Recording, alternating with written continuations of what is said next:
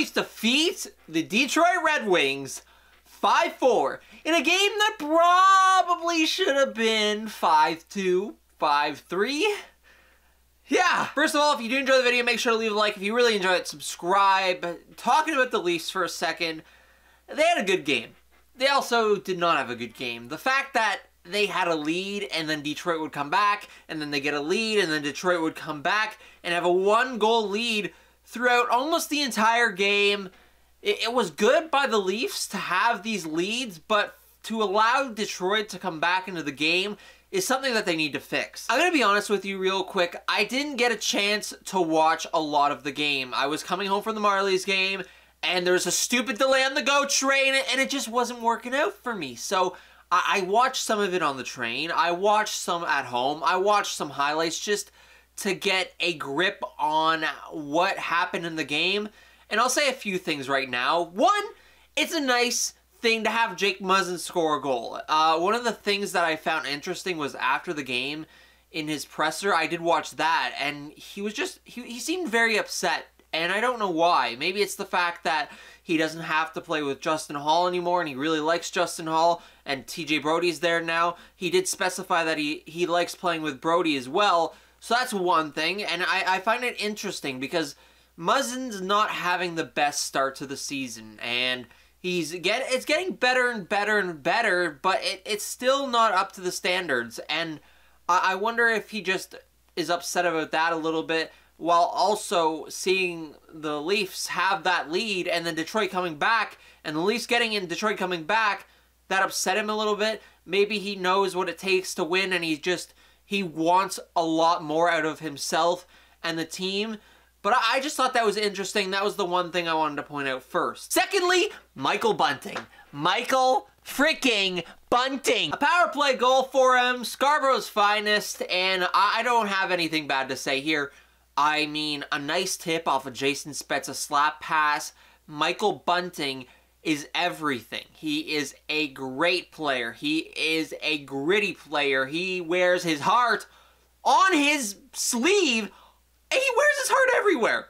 And he's a great player, and we're lucky to have him on this team. Next, though, I want to talk a little bit about Alexander Kerfoot. A goal in this game, an assist. He really seems like he's gelling really well with Tavares and Marner, and that's a line that can be really good. As well, Nylander, Matthews, and Bunting, another line that was good. Unfortunately, Matthews and Nylander really didn't develop much into this game. Michael Bunting with the power play goal, of course, but the Tavares line was really, really dominant in this game, and Tavares looks like he's taken another step in his game in these last few, and that's really good to see. And just the fact that Kerfoot has that chemistry just makes that line so much better.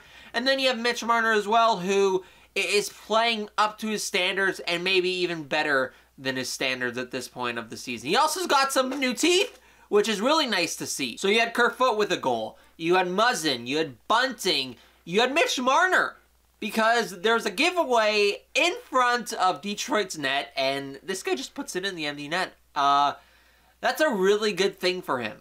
It's his first goal in a very, very long time, and it's something that he needed really, really badly.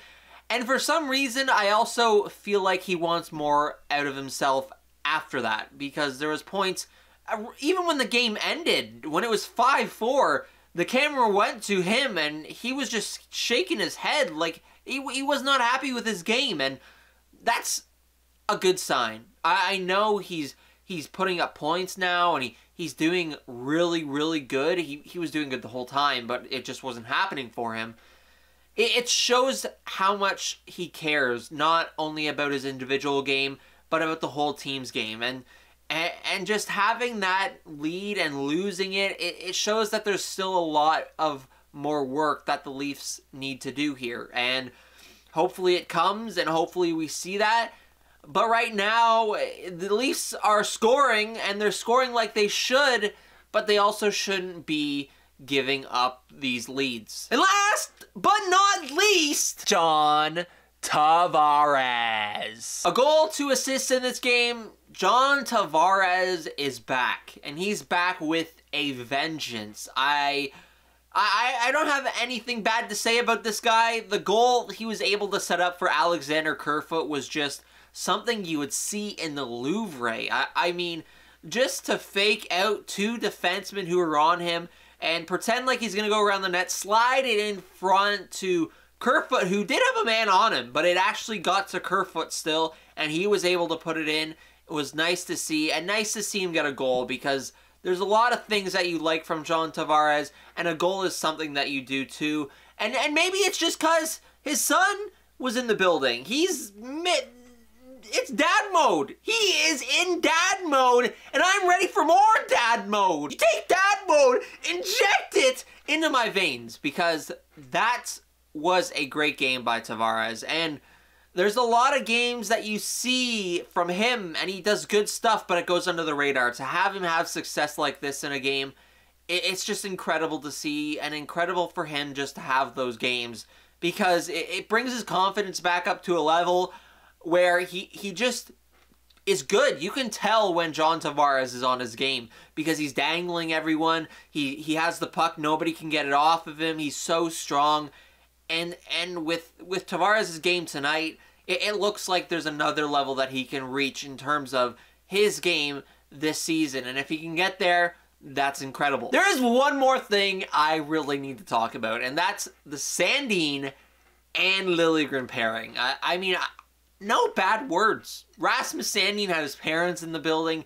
He played incredible. There was one point where I believe he had a like 96% expected goals for percentage, which it's mind-blowing because it's Rasmus Sandin, but as well Timothy Liljegren. I mean, the story continues to get better and better, and I feel so bad just because of Justin Hall, and he's now on the sidelines, and his play wasn't good enough to be in the lineup if you have Sandin and Liljegren, who together are so good.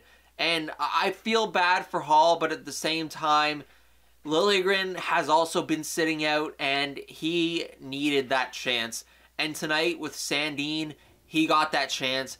He played really, really good, and he seems like he belongs. There's games where it shows that he still might be missing some things, or maybe not missing, but just showing a lack of experience. And in this game, he brought that experience to another level and showed why he should be in the NHL full time. Now though, I do want to go to the rating of the game, because that's one of the most important things of the video. I've spoken about all the players I want to talk about.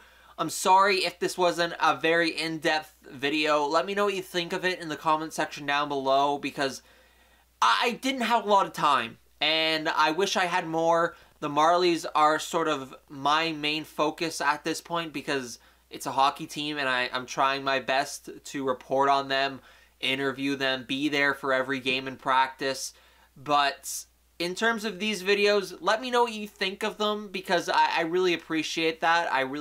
I do like to know at all points what you guys think of the videos. So please, if you have any opinions, put them in the comment section down below.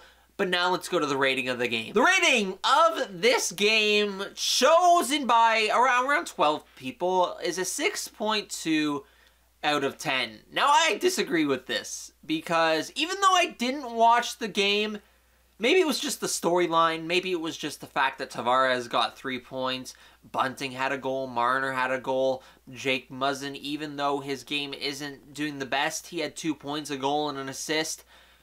Maybe that's just why I think it should be a little bit higher, but there are also the bad points of when the Leafs got a lead. The Red Wings just came back, and although they didn't tie it, it was still a one-goal game. They were still in it at every single point, especially in the third period. So I understand that, but I'd give it a little bit higher, maybe a 7.5, just a little bit higher, just because of the storyline, just because of Michael Bunting, Mitch Marner, John Tavares, Peter Mrazek getting his first win as a Toronto Maple Leaf. All of those things are so good, and I enjoy it. I do want to say that there were a few people in the replies saying John Tavares' best game in a while, and I totally agree with that. Again, you can tell when he's on his game because he's straight dangling. He is straight shooting the puck with a lot of heaviness, and that puck goes fast when it comes off his stick. Marner, the same thing. He's doing really, really well, and it's really nice to see him get rewarded for it, because It's been a lot for him through these, I believe, 8 games.